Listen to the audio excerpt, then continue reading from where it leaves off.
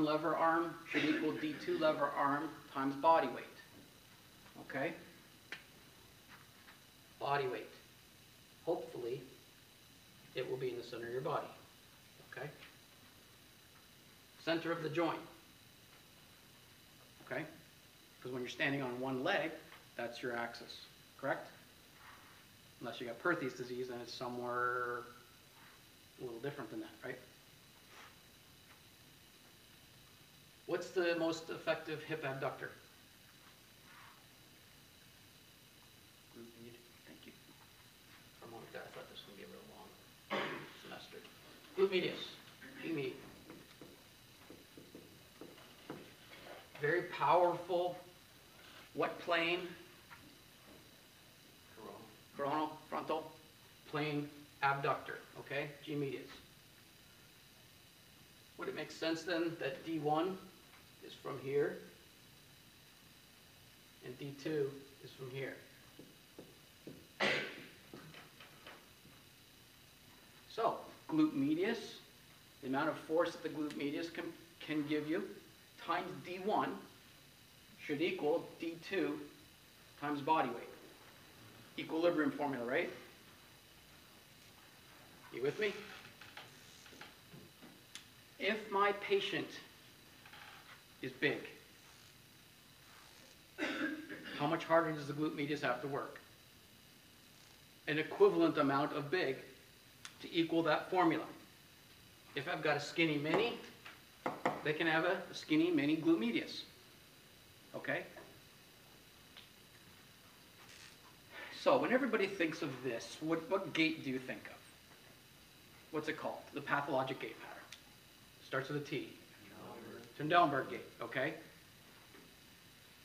So there's a compensated and an uncompensated Trendelenburg gait. You guys know the difference? Yes. Compensated is they take their body and move it up and over. Why do they do that? What does that do to this formula? What does it do to the lever arm of D1 by doing this?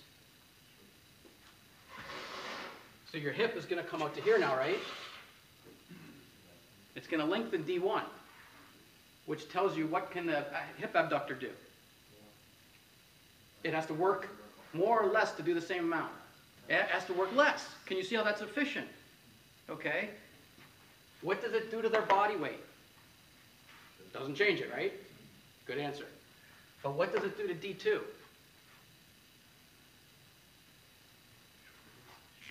So what I'm doing is I'm taking this here, okay, and I'm now moving the pelvis into this position. There's your sacrum there. So I moved your pelvis this way, right? So D1 is going to be, should be larger. That's a bad diagram, but as this thing goes out, as this line approaches out here, you can see it's going to be that much longer, right? You with me? Okay. So D2 is going to get shorter. So do they get lighter? In essence, they do. From a physics standpoint, they do. But all you've done is you've moved their body weight closer to the center mass. So it's easier to control the body mass. It's less, okay, because it's not sitting out here on a long bridge. It's just a short bridge now. And the lever arms have changed. So the formula still stands. If you increase this, you decrease this. But to keep the formula equal, this increases and this can decrease. Can you see how it just shifts around? So a compensated Trendelenburg reduces or increases the compression on that joint. Decreases, because compression on that joint is directly related to what muscle? The amount of compression that the glute medius can force, because there's origin insertion, there's your compression force. So the compression across that joint is directly related to how strong that muscle has to contract. A hot, inflamed joint full of fluid and angry cartilage is going to like more or less compression. Less, right? So you want this to work less. How do you make that work less? Increase the lever arm. How do you do that? Tip them up and over. Again, which side? Good side. Good side. Left or right? I have two good sides. Ah, intimate knowledge. ACL, right? Dr. Fonda. Yes, That's why I recognize you. Did you pay for this course? What, pardon me? Did you pay for this course? I think so. Okay, I hope so. We won't see you next week if you didn't. One of your classmates will see you. Yes? What is D1 like on the glute medius? Is that a specific spot or? D1 is just the length of that lever arm. X. Okay. X gets bigger or small. I just didn't know if there's a certain point on the. But it's the center of the joint to the perpendicular 90 degrees off that. Does that help? And this D2 is 90 degrees off that. Okay. So, which side do I put the cane on?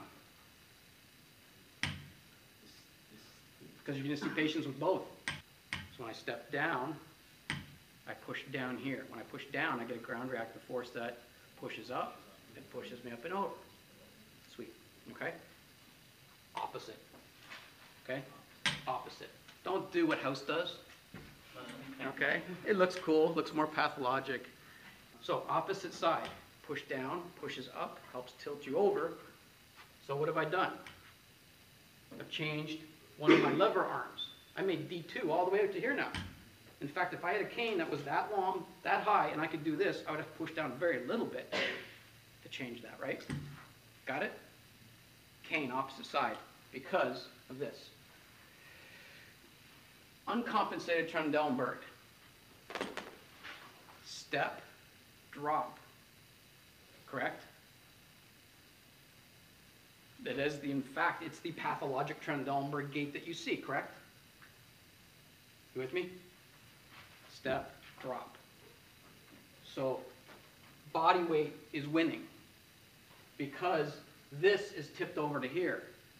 As this pelvis drops over here on my left side, this gets carried over to here and my D1 gets shorter. Are you with me? Stop me if you're not, please. Every semester's like a bunch of zombies. Do you agree that D1 gets shorter? Okay, with conviction. All right, we'll have fun. I'm a little nerdy. I mean, it's just who I am, but just work with me, okay? So as this drops, D1, because this glute medius line drops to here, and that shortens D1, which increases D2, which makes them seem fatter, right? Glute medius has to work more or less? More, okay? So how many hip patients do you think walk in with a Trendelenburg gait who have a painful hip? Not many, because they automatically go into less pain. Less pain is probably the one that biomechanically makes more sense, okay? The ones that don't make the correction are the ones who are not yet in pain. And this is what you see in your office. And so if they're not yet in pain there, they probably came into your office because they're in pain somewhere else. If I drop on this side, my knee is going to go in or out? In. So they may come in with knee pain. If my knee goes in, my arch will go with it and probably fall. They may come in with plantar fascial pain or medial heel pain. Okay? So if they come in with foot or knee things, but you see this dip, draw the formula. Tell them they're doing it wrong. Okay? Show them how to increase their D1. All right? Give them some glute medius exercises and help them pair the abdominal and the glute together. Okay? Does this make sense? Can you see how important that